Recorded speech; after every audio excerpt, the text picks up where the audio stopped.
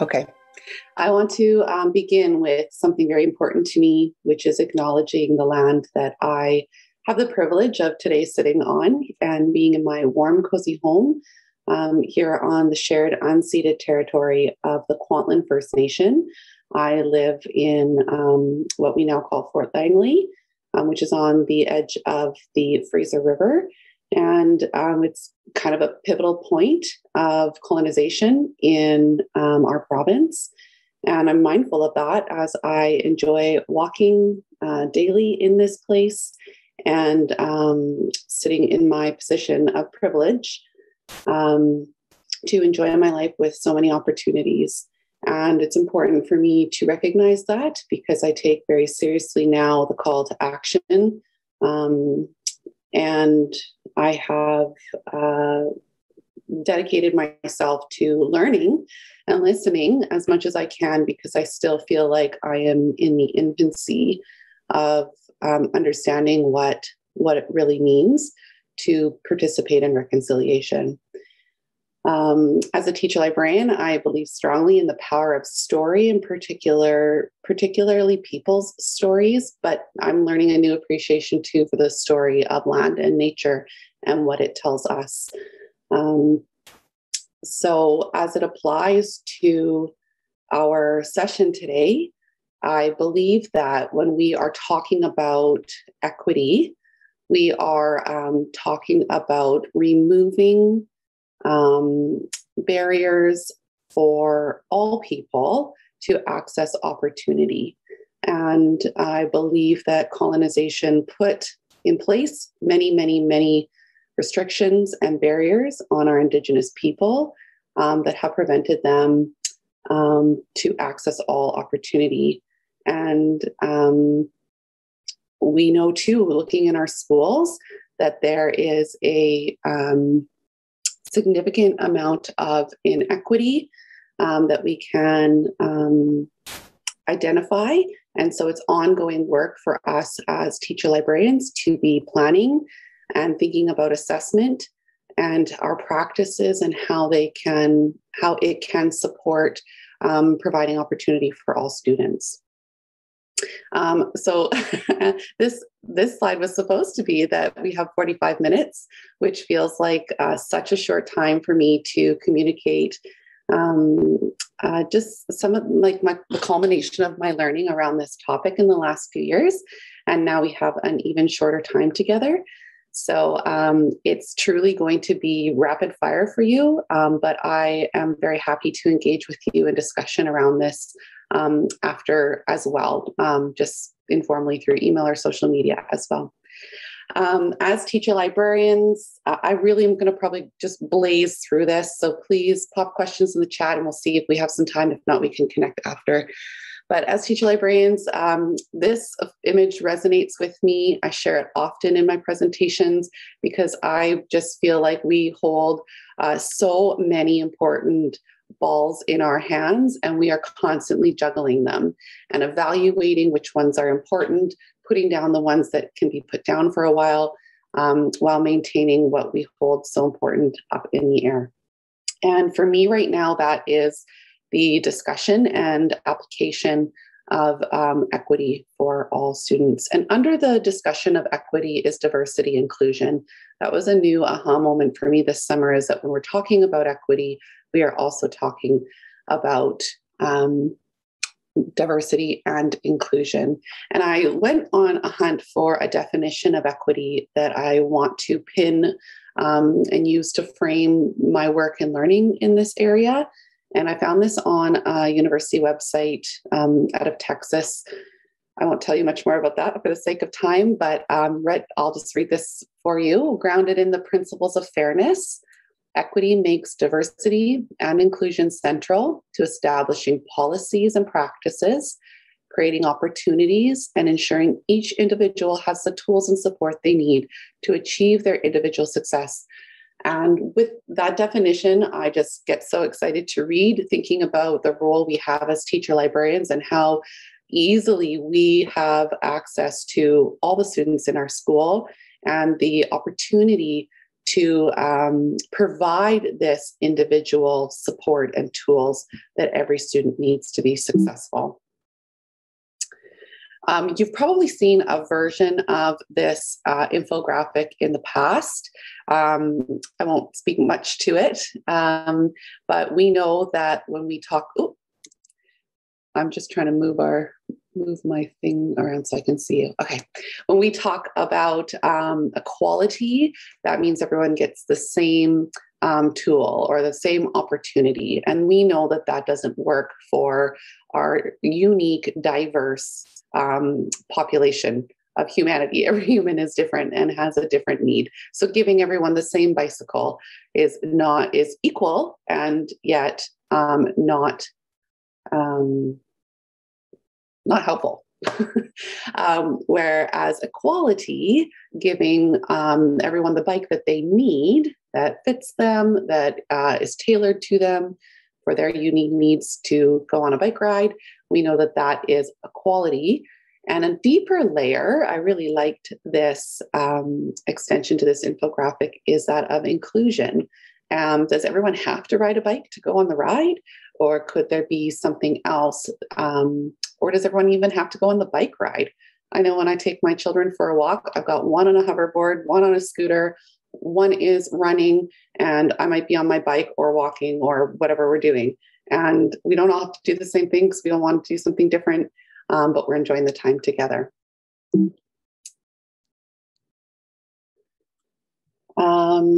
Just trying to think what I can. All right, we still have 25 minutes. We're good here. Then thinking about that being married to diversity and wanting to move into positions where we're celebrating diversity, we have to know what to celebrate. And this is not, in my opinion, a complete infographic of diversity, but it's a taste of some considerations that we can reflect on when we are considering the different diverse parts of our own identities and that of other people's. There's lots of these diversity wheels out there. They all look a little different. I have yet to find a really good one for students. I find them all very adult oriented. So if you have your hand on one or if you come across one, I'd love for you to share that. But when we're talking about diversity, we are considering the many facets of our students. And that's a tall order for us as teacher librarians when we might support 500, 600, 1,000, 1,500 students in a year. To get to know all these different facets is quite an impossible task.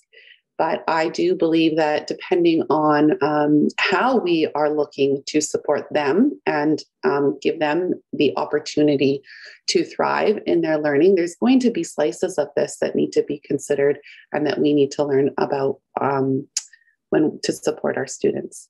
So, for example, I see this one on the left, green thinking styles. That would be a really important thing for us to know about our students when we're trying to support them in an instructional strategy around how to learn something. So in summary of our educational equity, why this is important, why we're doing this, and I'm going to link this to inquiry in a minute. This is a little sentence that I wrote to keep myself focused. While I love the other definition, it's quite lengthy and wordy, and this is something that I can remember every day, that these parts, diversity, equity, and inclusion, work together when we can say that we are all different and we are equals and everyone thrives. So the equality piece is putting us all on the same playing field while looking at everyone as unique and ensuring that everyone has what they need to thrive in their learning. And I believe every single teacher is a teacher because we do believe that all children have gifts, strengths, and have something to offer, and they deserve to grow and be thriving citizens. And my question is just for myself, and something I want to share with you is, does my teaching and does your teaching reflect this belief? And while I'd love to give you the rest of the afternoon to explore that and reflect on your teaching, maybe it can be done at your own time. Let me just I always do this. I get presenting and I get talking about something and I miss things that I had hoped to tell you. But when we're thinking specifically about our teaching, what are the essential elements of our learning opportunities that really will support an equitable opportunity for our students to access that learning? And this is by no means an exhaustive list. It's just something to get us going. So essential to equity is planning with all your students in mind. This does take a degree of knowing who your learners are, that the learning goal for that opportunity is known to the students. If they do not know what the goal of the learning is beyond, I'm supposed to produce this, it's going to be hard for them to advocate for what they need for their learning because all they're focused on is producing a product. The assessment piece of this is largely formative. We're doing ongoing assessment to not only know our learners and how they're engaging in the learning opportunity, but also how they're doing as they're building their competencies. And that's reflected in the learning goal. I have a planning sheet I'm going to give you, and it really does embody all of these things. So I'll show you in a very practical way how this could look in your planning. Open-ended instructional strategies. So here we're talking about low floor, high ceiling opportunities that we're engaging students in, and whether we have pre-readers or strong readers, we have an instructional strategy that allows an access point for all of our learners. Quality resources. So we might need different pieces of text to engage our students. We might need different modes to get them to be accessing information.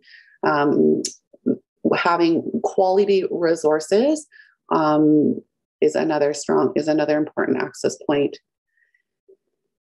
And that just summarized can be summarized by saying that we need multiple means for engagement for our students, for learning, and give them multiple ways to communicate their learning.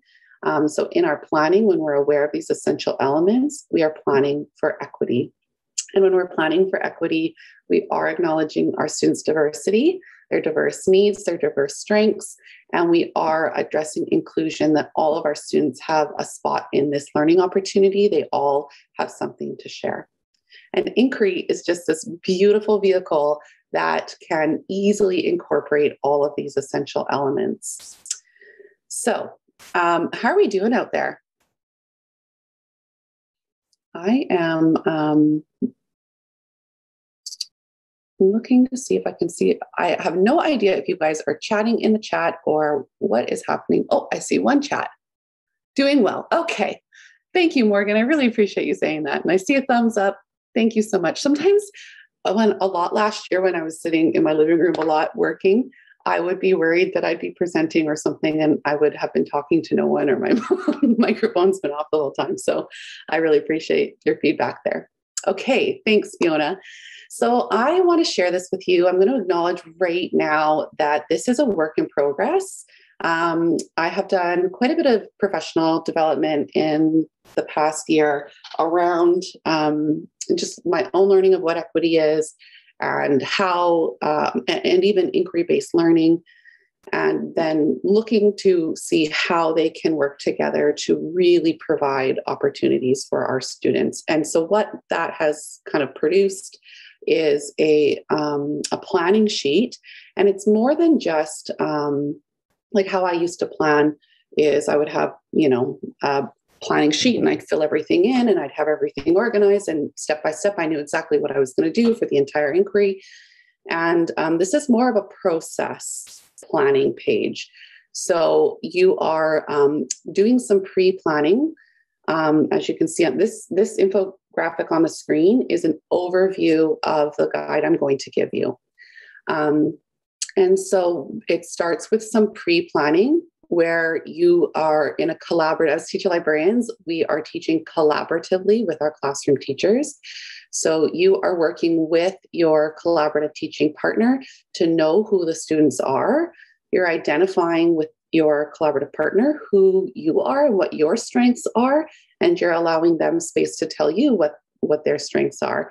And maybe you'll be working with a colleague you're very familiar with, and this can be a quick and easy exercise. Or maybe you're doing this with a colleague you've never worked with before, and you might be really surprised to hear what aspects of their teaching they find are their strengths and that they really enjoy. So there's a bit of pre-planning before you even get started in the planning of what you're going to do with students. So once your pre-planning is done, you move into a planning phase. Here is where typically I would have planned all the parts of my inquiry, the foundations, what it's going to look like, all of my instructional design and strategies, how students are going to demonstrate their learning, and then what we're going to do kind of to wrap it up and communicate, share our learning, and have some kind of student-led summative assessment. I would have planned all of that out and been all ready to go before moving into working with students. What I'm going to suggest is true inquiry is responsive to our students. And what we need to do is plan in part and take action with our students.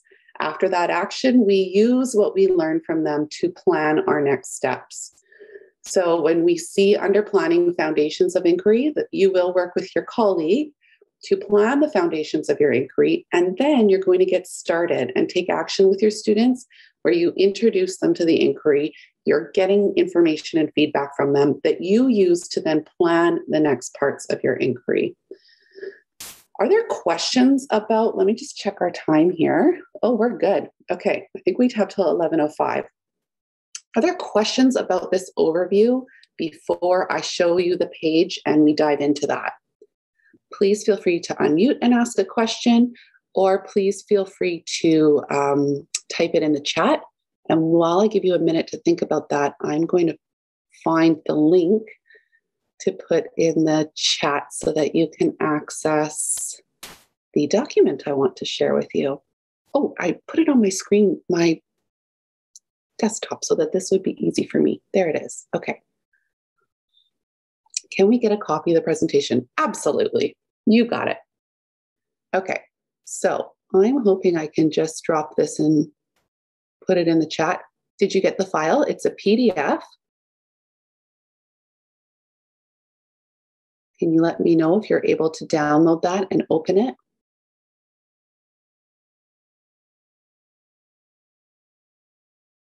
Perfect. Thank you, Brandy. Okay. So I am also going to open it here so that you can look on the screen.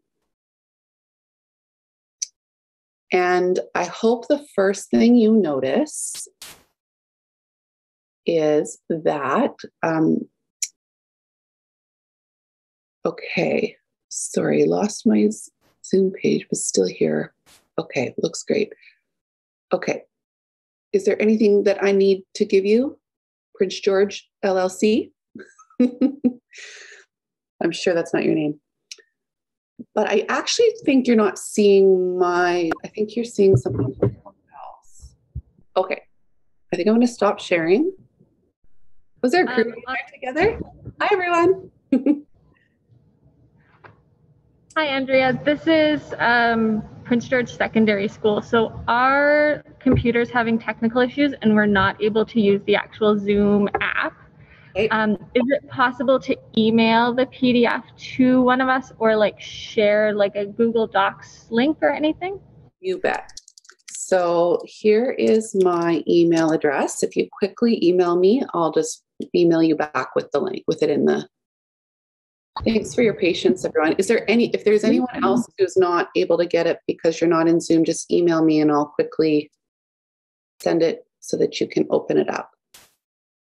It's also not imperative that you have your own copy this minute. What I was going to try to do is share my screen so that we're looking at the document together. So right now you should be able to see it.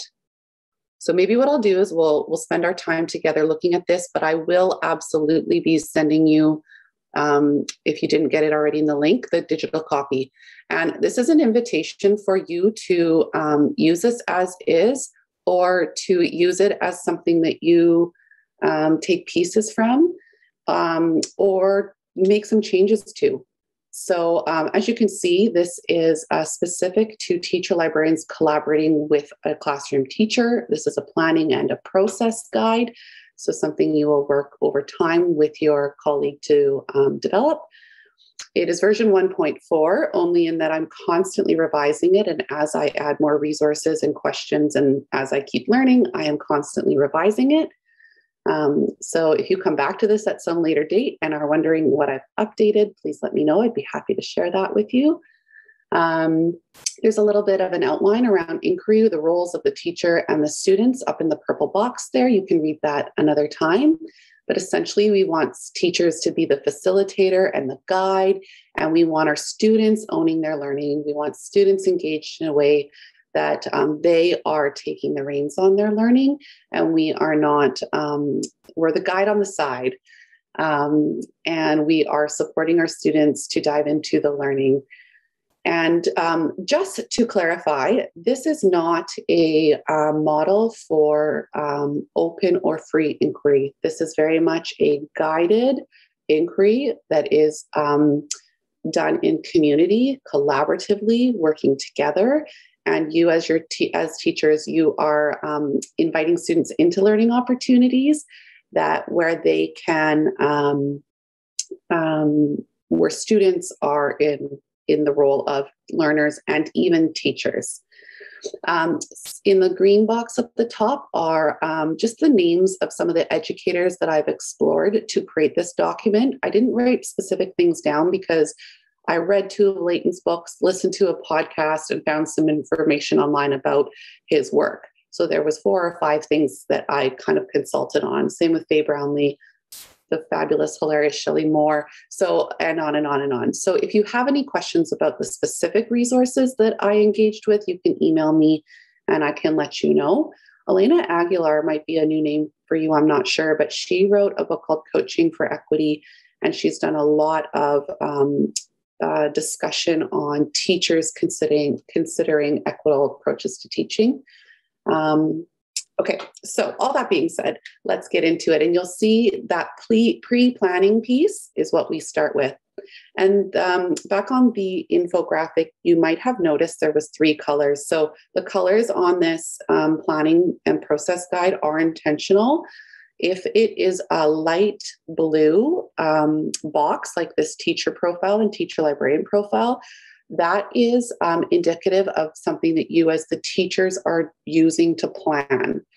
If it is a white box, like this learner profile, it's something you want to do with your students to engage them. And then if it is green, it's often a reflection piece for you and your colleague to reflect together. And those, I mean, I know reflect, but those are the pieces that actually will drive the equity pieces deeper. The reflection questions are very intentional to ensure that as you're moving through this, you're not losing the equity piece. So you're going to start by working with your colleague to just note what are your strengths, what role do you want to play in this collaborative partnership. That's, as a teacher librarian, often a piece I found I didn't communicate very clearly what was going to be my job, what was going to be the teacher's job, and that resulted in often me taking on a majority of the work. And it was not as rich of an opportunity for students because there was not truly that collaborative planning and teaching happening. And then maybe to identify something I want to learn from my teaching partner. So you would record that for both the classroom teacher and for you as the teacher librarian. And then look to the students. And we talked about the importance of needing to know your learners to provide equitable opportunities for them. And this is really where you're going to depend on your classroom teaching colleague, because they will know the students, and thinking to ask questions like what motivates your students? What are they interested in? What are they talking about? What do they need to be successful? What parts of inquiry will stretch each student? Or is there collectively a stretch, like communicating through writing? Maybe, we hear teachers say like, oh, I got to really work on the writing with this group of learners. Their writing could be a lot better. So what part of the learning would maybe be a focus? But we want to make sure these are strength-based understandings of our students, what they have to offer, what we can leverage to keep them learning and growing. And we're going to be collecting this information on an ongoing basis throughout the inquiry. It doesn't just live in this pre-planning place, but you have worked with your colleague to establish some understanding of who your students are. And if nobody knows, then ask them. Ask the students who they are and what it is that they need to be successful in their learning and what they're into, what they're and how they might want to learn or what they might want to try. I'm going to skip through a few pieces for sake of time. You can read those pieces on their own. But then working, again, this is a pre-planning piece, and this is really important because it's the foundation of your inquiry. So working together to pull out of the curriculum what it is that you really want to have your students accomplished. Now, your inquiry question or your focus, whichever you decide to present, is going to be rooted in the content or the big idea of a curriculum. I like working with big ideas when I'm writing this because they're so open-ended. And so what you're going to do is, and I actually have examples, so please email me and I'll email you my example sheet as well. I can just give you the whole package. So you can have a big idea, like let's say at the secondary level, we know vaping is a really hot topic right now. So we are going to, there's a real world application to that, but we want to couple it with something in our curriculum. But the content here is what is going to engage students and drive the content of what they are learning. But truly, the learning goal, what we hope students are learning, are out of the curricular competencies and the core competencies. So we are going to also write a learning goal that sounds like, and this is Leighton Schnellick's work, we're all going to get better at such and such. So maybe we are working with our English teachers, and we want students to, we're gonna root this in an ELA big idea about accessing information from different perspectives and thinking critically about it. I know that's in there somewhere. And so our learning goal is going to be, so our inquiry focus might be vaping.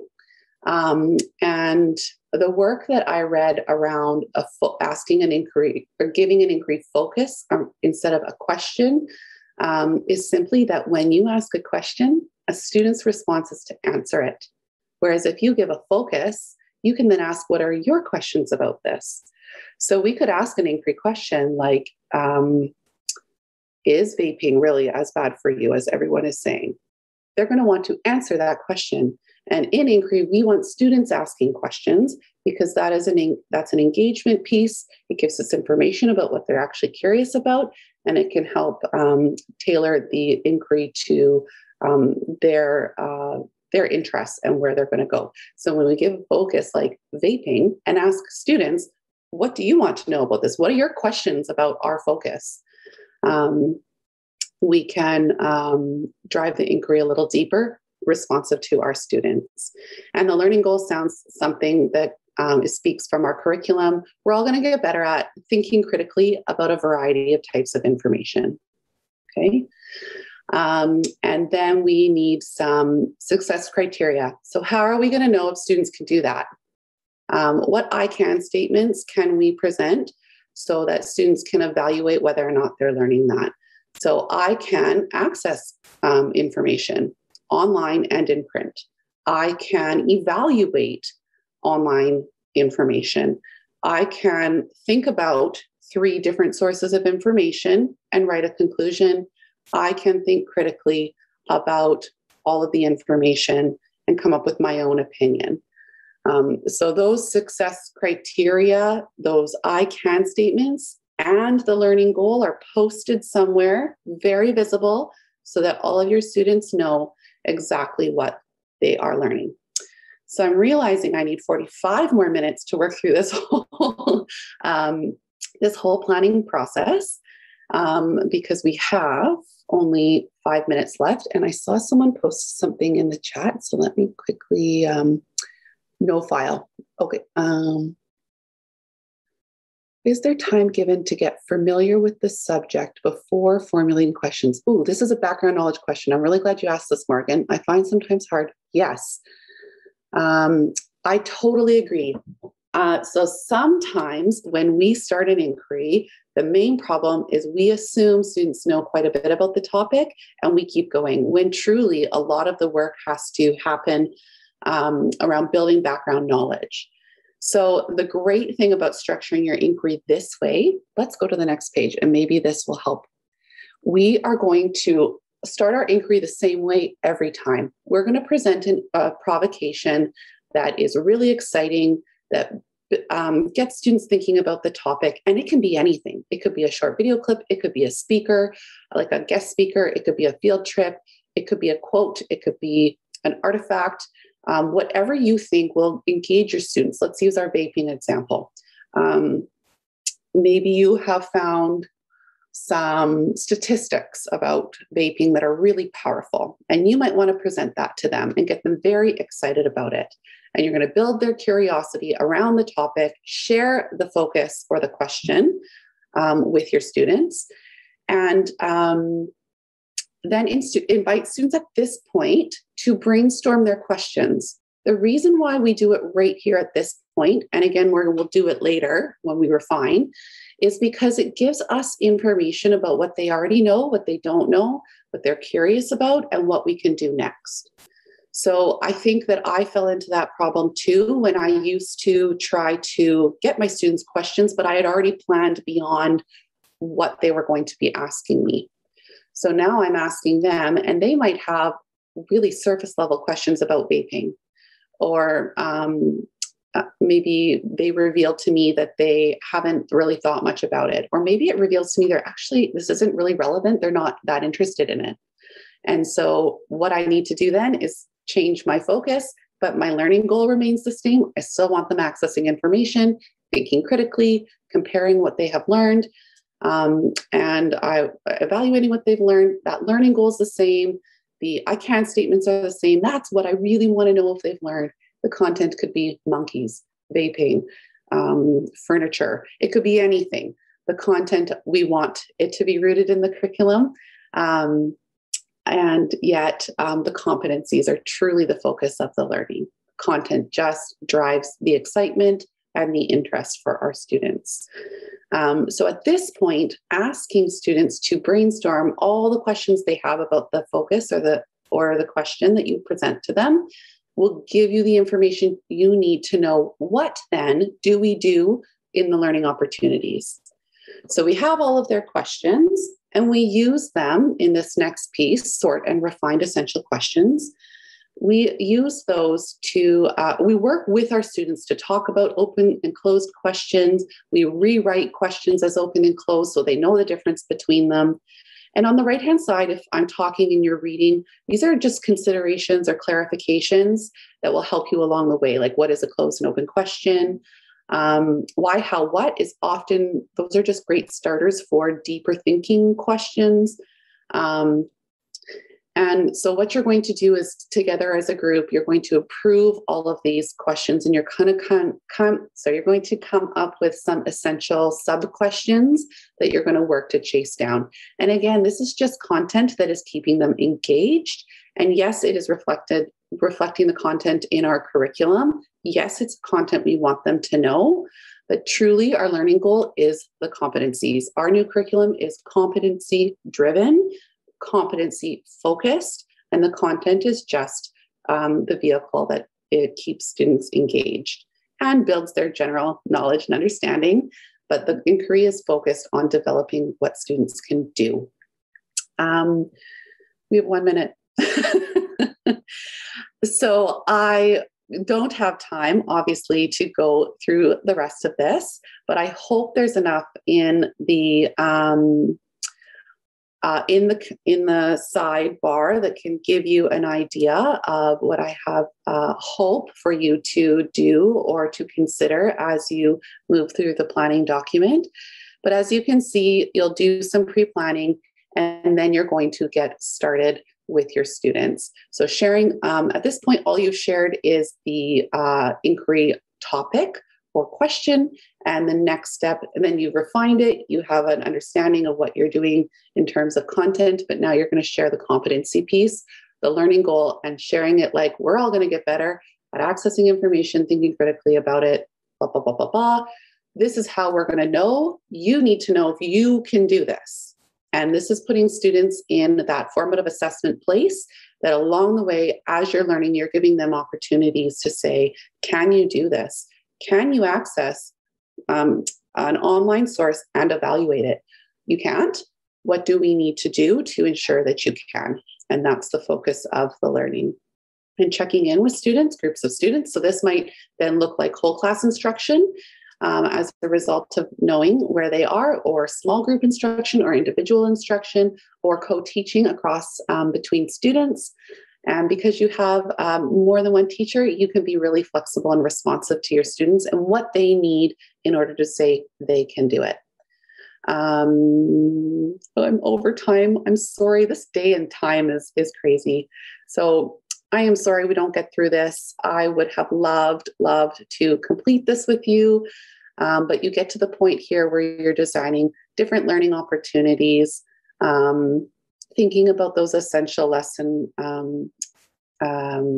essential elements of a lesson, and engaging students in different learning opportunities while in these green bands stopping to reflect as you're moving through the learning opportunities. So that is the reflected equity piece all throughout this document. I'm going to stop sharing at this moment to actually tell you who I am, because I just realized I didn't do that.